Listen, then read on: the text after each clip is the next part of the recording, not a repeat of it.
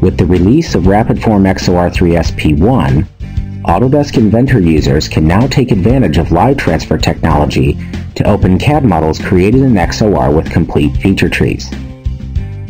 Rapidform is compatible with Inventor 2010 through 2012, and we're excited to announce that Rapidform XOR is certified for Inventor.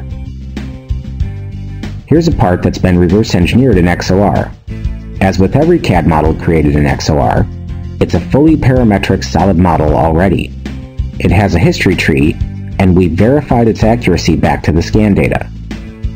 We're now ready to live transfer it to Inventor.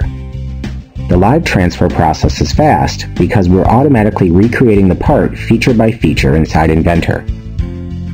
You can see each sketch being transferred from XOR, complete with dimensions and constraints. Then each feature is rebuilt by Inventor right in front of our eyes. Every modeling step done in XOR is recreated automatically, like Boolean operations. Even modeling features like fillets and chamfers are live transferred. The whole process takes just a few minutes, because the solid model is already finished in XOR. XOR does not require you to transfer bits and pieces, and then build the CAD model manually in Inventor to make a real CAD model. This means that the whole reverse engineering process is faster, more accurate, and doesn't require you to tie up a license of Inventor for hours and hours.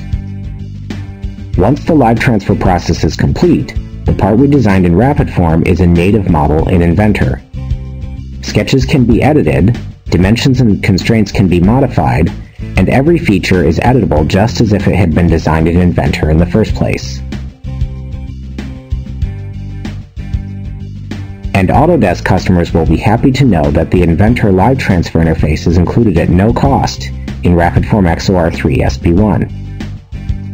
Make sure to like us on Facebook or sign up for email updates to see more new features that continue to make Rapidform XOR the fastest path to CAD.